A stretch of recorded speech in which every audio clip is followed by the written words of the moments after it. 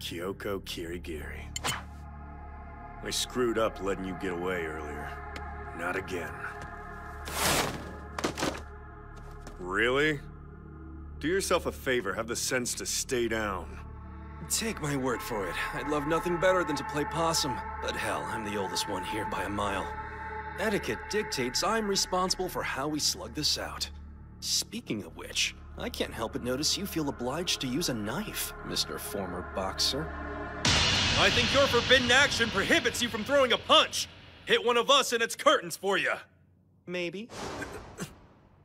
Doesn't mean I can't eviscerate you. Wait, are you saying I got it right, or... How about I tell you my forbidden action? Why not? We'll treat it like a trust-building exercise.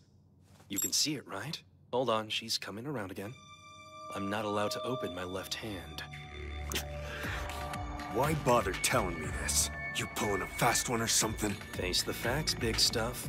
Punching is what you do best. As far as I know, it's the one thing you're good at. And I'm all about whatever levels the playing field. Must suck for Munakata. Without Juzo, all he has to rely on is a gorilla with roid rage. I'm starting to think no one actually likes the guy. Sorry, I'm talking about the vice chairman. You are not even worthy of speaking that man's name! You can stand there or do something about it. Oh, that's right. Your track record's been a joke where that's concerned. Don't you dare go there! Yeah, I dropped the ball, but I'll be damned if I make the same mistake twice! I gave Munakata my vow!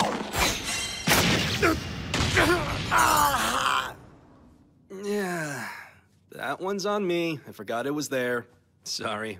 Stupid traps.